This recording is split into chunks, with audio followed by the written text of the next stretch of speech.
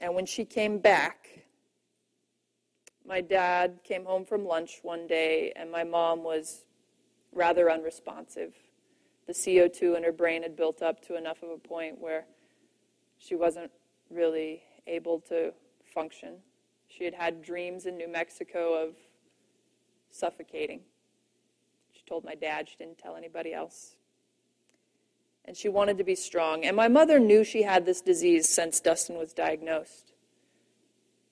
But since Dustin passed away, she never had a doctor again that had treated her specific rare disease, myotonic muscular dystrophy. And as much as we knew about my brother, and hospitals would pay for sleep studies, and we were surrounded by doctors that looked at him as a case study and wanted to be around him, my mother had a silent disease in a small town. And we kind of forgot what the disease could do to her. So instead of watching my son while I worked, she held him with a ventilator in her throat while he was 6 to 8 weeks old and gave him love that way. It was a sudden downturn, and it was hard for her not to be able to care for Eli, for me. And I had a sense of loss again. I'd been going to Bible studies and women's Bible studies in church, and my faith was recovering from when I was 16. But I battled with it again. And I talked to the doctor about her myotonic muscular dystrophy, and medical records hadn't caught up with us. They were in the National Archives when my dad retired, actually, her original diagnosis.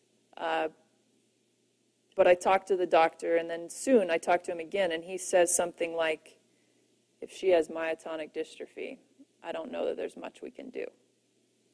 And there was this chance that if we could fight the pneumonia off, maybe we could get Mom back. She was fine 2 weeks ago. But there was this chance that her muscles had just hit the tipping point and that she wouldn't be able to recover. She had an incurable disease. And what is faith in the view of an incurable disease?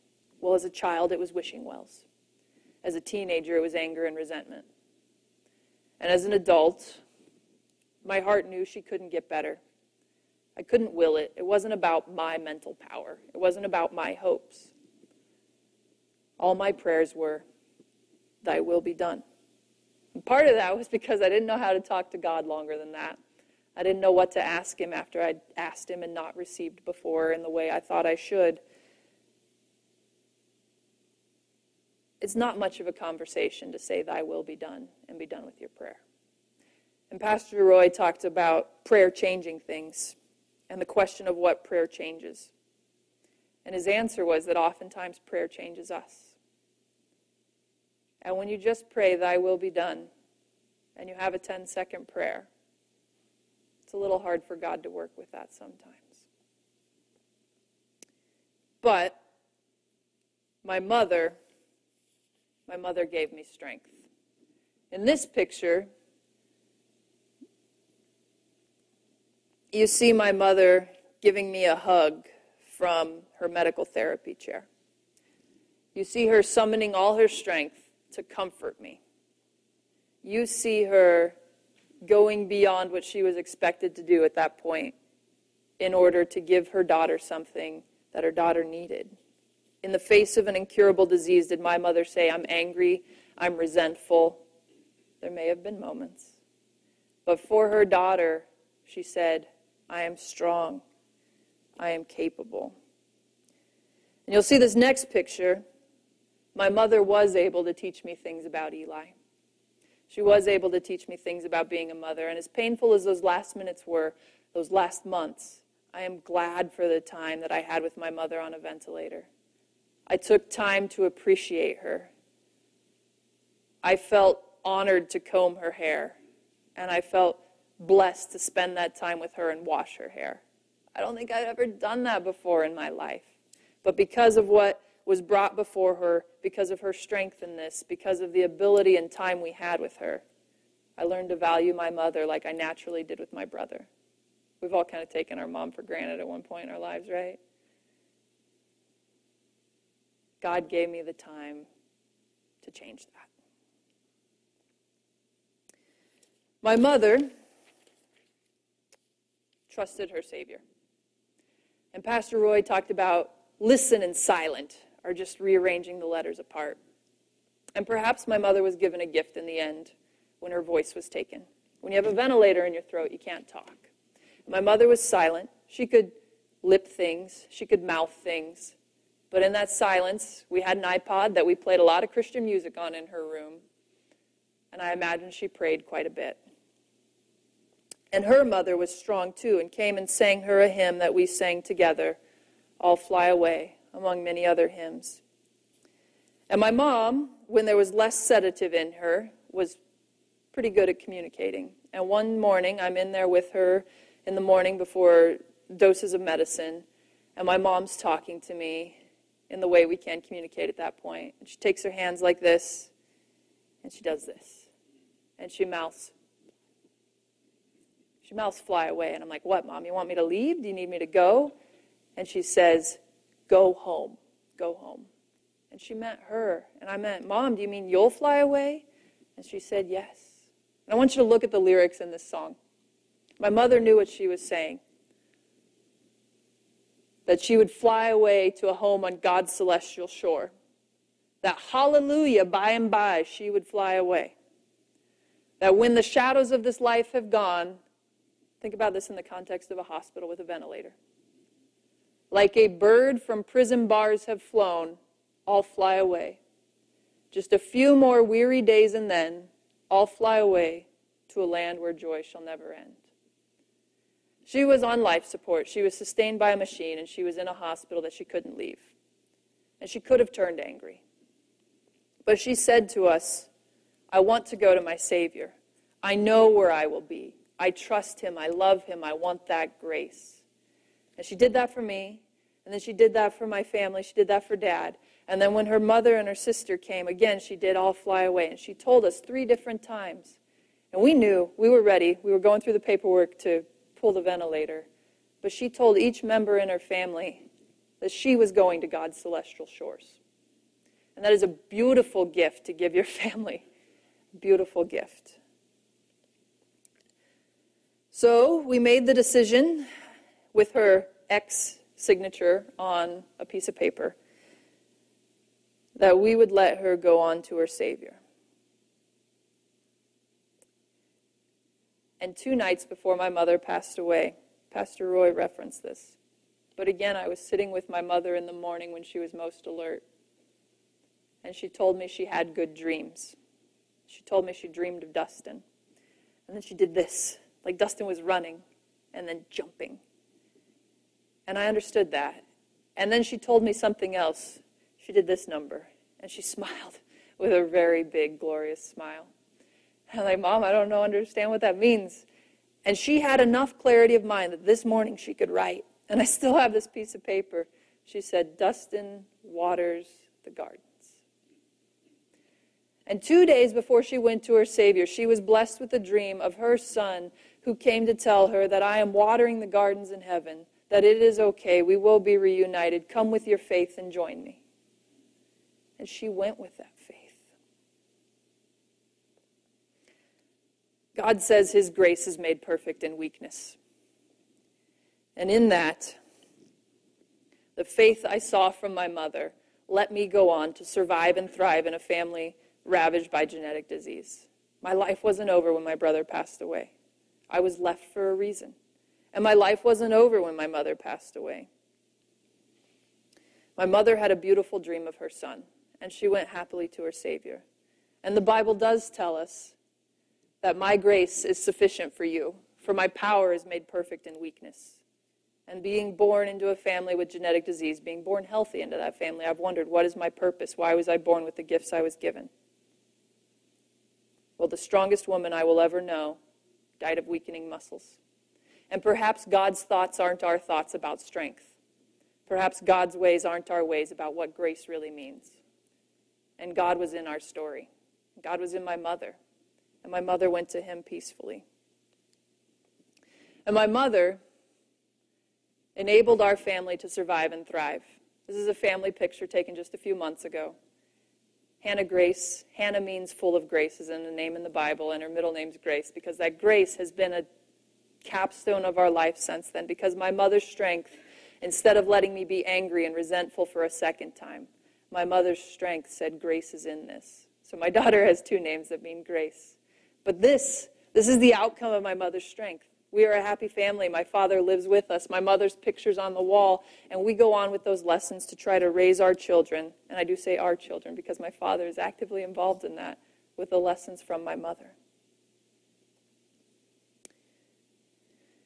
God strengthens us in our time of trial. Mom couldn't talk. She was silent. She listened and she prayed. And here's what God promises us in Corinthians. For the eyes of the Lord range throughout the earth to strengthen those whose hearts are fully committed to him. She wasn't strengthened in muscles. She wasn't able to push out enough CO2 to breathe on her own. But she was strengthened in spirit. And that spirit strength passed on to a new generation. And with the lessons from my mother, hopefully I can give that faith and strength to my children one day. God's love tells us that for me to live is Christ and to die is gain. And when we look at this verse in Romans 8:38 through 39, we know that death doesn't separate us from the love of God. Neither do the angels or the rulers or things to come or things in the present. If we suffer adversity now, if we look at adversity in the future, a genetic disease in the family could have meant that another generation would have it. If things to come might harm us, even that will not separate us from the love we have in Christ Jesus. And my mother lived that in her last days. She was weakened. She was struck down, but she was not destroyed. And when we are afflicted, we are crushed, but we are still able to be there. 2 Corinthians says, we are afflicted in every way, but not crushed, perplexed, but not driven in despair, persecuted, but not forsaken, struck down, but not destroyed. And my mother lived that in her last days. Her muscle strength was taken, but her faith grew in its place. And the Bible gives us those steps. It gives us those verses of strength. It gives us the chance to keep the faith.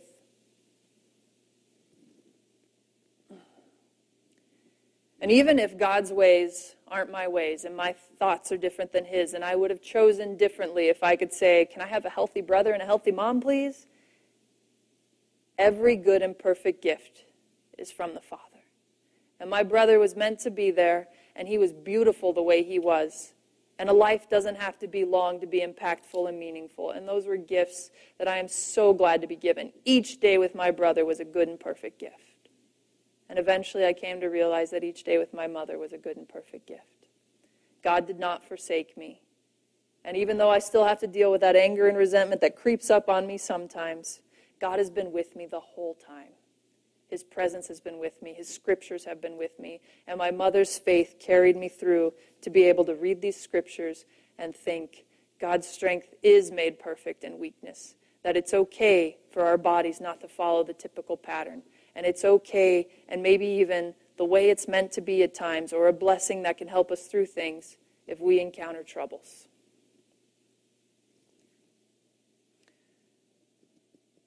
And I wonder still what I'm meant for, but I'm finding more of it. This is a picture of yesterday. We went to a Muscular Dystrophy Association muscle walk, and we met families like ours. And here, this is the director, the program director for the MDA. I might envy her job a little bit, but I'm holding the top fundraising participant goal, so thank you for helping me out. Some of you did a great job in getting there. But I want to tell you more about this story, because this next picture, this is a woman named Kelly. And before yesterday, I had not met her. And she had never been to a muscle walk either. And she came to me, and she told me she wanted my book. And she said, I don't have check and cash, so how can I pay you? And we ended up, she said, I want it now, I want it today. So she PayPal'd me. And she said to me, my mom's brother died of this disease. And we talked for a little while, and I asked, so is your mother affected? And she cries a little bit, purses her lips, and nods her head. And I ask her, what type is in your family? And she tells me, I don't know. My mother doesn't talk about it. And it's hard. It can feel alone. It can feel isolating. You can feel resentment, and you don't want to let people know that your body's weakening for you. It can feel alone. But from my mother is a story that is a faith story, that is uplifting, that is inspiring in the end. And it gives the story of a rare disease in a human way that emphasizes what happens in the family. And this is a daughter from a mother like mine. And I have never hugged a daughter from a mother like mine before. But that moment was meaningful to me. And I've asked before, why was I born with the gifts I was? Why am I born capable, able to play basketball as my brother sat in the sands in a wheelchair? Why was I born able to write when my brother can't talk? And yesterday reaffirmed that a little bit. I was born to be the storyteller. I was born to find people like me in ways and share a story of true strength that my mother gave to me. About a month ago, I got an email from the program director from the Myotonic Dystrophy Foundation, and it was a personal invitation to come with my book and my story to their annual conference in Washington, D.C. And that's in September. I'm going to have to take a couple personal days, and I'm going to have to fly out there, and I probably won't make money selling my book when we count in the plane ticket and all that. But if I could give you one sentence about my mission in my life, it would be this: that my mission is to minister to those in families affected by genetic or terminal diseases with the story of faith my mother lived out in her final days. And I am going to do my best to try to pursue that goal, because I have found an answer to the question, why was I born this way? Why has my life occurred this way? And I feel the calling, and I want to give my best to it. And it's such an honor to be here before you and be able to share this. But I want to tell you, too, that I feel the Spirit working, and I want to follow that. And I called the pastor who did my youth group, and I told him about that, and he's like, well, Darcy, you can't really plan for that. You just figure out where the Lord's going with you, and you go. So we want to pray for me in the near future. I am looking for ways to live out the faith story that my mother gave me. Go to the next slide. And here's why that faith story is worth so much, because there's not everybody that's going to face a terminal disease. But one of the most important things I learned with my mother was there were times where I had no grounds to judge her. That there were things I couldn't see, that there were things I didn't know, that there were grace and a spirit inside a weakening body, that sometimes it was easy to say, Mom, why can't you keep working at Walmart? I need new basketball shoes. I got to fit in high school. I got to be able to have some nice Nikes. Or, Mom, why can't you just get over Dustin's death? You got to go on with life. It's over. It happened. Come on. You still got me to take care of. And you know what? My mother did a beautiful job in taking care of me, but I didn't always do a beautiful job in being understanding and caring. And when my brother passed away and I took to judgment of wondering why people would waste their lives chasing pleasure, I wasn't loving them. I was judging them. And perhaps one of the most important lessons for me, writing was my therapist for 3 years. One of the most important messages for me is actually out of the book of James, and in one of the last chapters of the book. But James 2:12-13 tells us to speak and act as those who will be judged by the law of freedom, for judgment without mercy will be shown to the one who hasn't shown mercy. This is my favorite line in the Bible. Mercy triumphs over judgment. And when we think that mercy triumphs over judgment, we can judge that something is bad. We can judge that a genetic disease isn't fun, that a terminal disease is a curse. We can get mad. We can get angry. We can judge the gifts that God has given us. But mercy triumphs over judgment.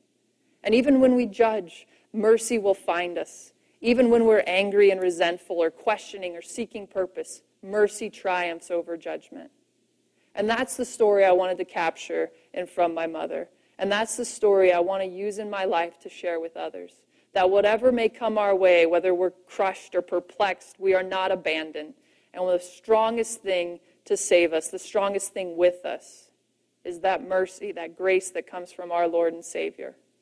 Because whatever else has happened or will happen in our life, if we are in Christ Jesus, mercy triumphs over justice.